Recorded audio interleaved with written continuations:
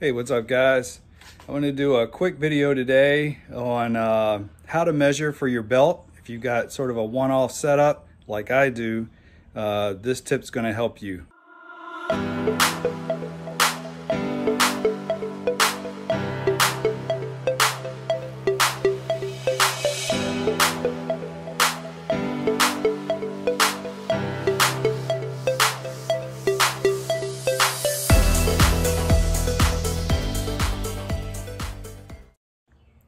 All right, the first thing I wanted to do is kind of give you an up-to-date on kind of what's going on here.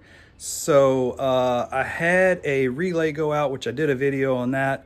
Apparently, when that relay went off, I think the fan started cutting on and off, screwed my air compressor clutch up. It burnt that. I can actually see where the paint just heated up on the front of the clutch. And I blew a belt because that clutch ended up, locking up through a belt, and then took out some other wires with it. So, man, for just a little relay, it just caused havoc. So I went ahead, instead of ordering a new pulley and clutch that you can put on an existing compressor, that was $100. I said, shit, it's only like $200 for a new one. And I went ahead and got this one here. You can see the black one. I already pulled the silver one off. This is gonna be the one that's going on the car. However, it's not, because for some reason, you can hear that drag. They did not spec it out where there's supposed to be a gap here. And so that's rubbing. So I cannot win with compressors, apparently. This is just ludicrous. So anyway, that's kind of catching you up to speed on the car. It's in the garage now. Obviously, when you don't have a belt, you don't really have anything. So the one thing that I'm working on now is I just took my compressor off and I put a pulley on one of the bolts there, and I just bought a longer bolt. So hopefully I can run this in the interim, but I wanted to give you a tip on how to measure for a belt.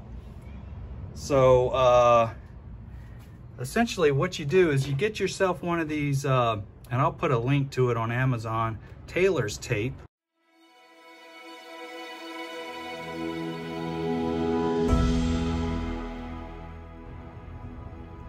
And you just run it around exactly where the belt will go.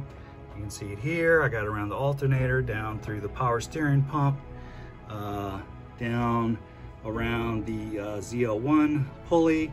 Try to line it up as best you can. And what I do is I normally just tape it somewhere until I get it all the way around. And then once you do that, you just kind of get it tight here. And you can see in this case, it's 85. Get you in here. So it's right on 85. Pull that tight. Now that's without the tensioner. So, once you sort of factor in the tensioner there, it may be a ½ inch or an inch or so.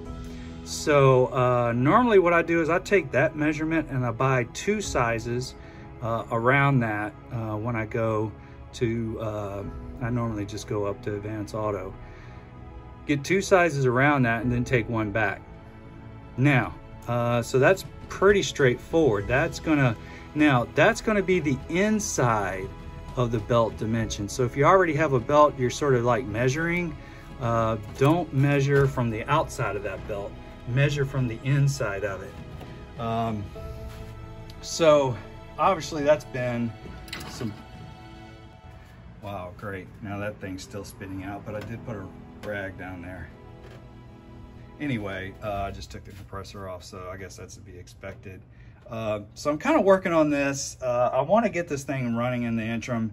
The good thing is the company that I bought the compressor from, they're shipping me one ASAP to replace it, and they'll give me a return shipping label, so it should be pretty easy. However, this is 4th of July weekend. I wanted to run it. I'm supposed to meet a buddy of mine to do a photo shoot on Sunday, and we're going to hang out. So the car's not running. I'm not doing any of that. Then you can see I have some experience with belts here. I got a problem with belts, and these are just the ones that I didn't throw away.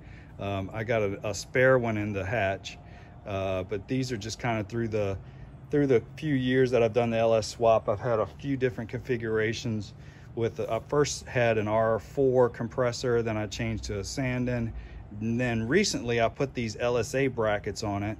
And so that's what these two belts here are for. They're an 8 rib, very long, and that's going to be when I put the blower on, the pulley's going to be here, so that it needs to be a little bit longer to wrap around the AC and everything. So it's an 8 rib setup with this bracket set up on the Dirty Dingo.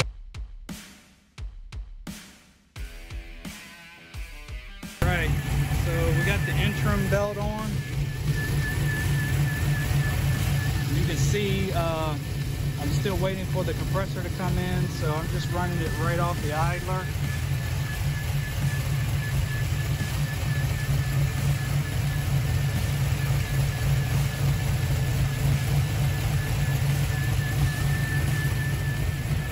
So hopefully that's going to last me a couple days until, it's probably going to be middle of next week.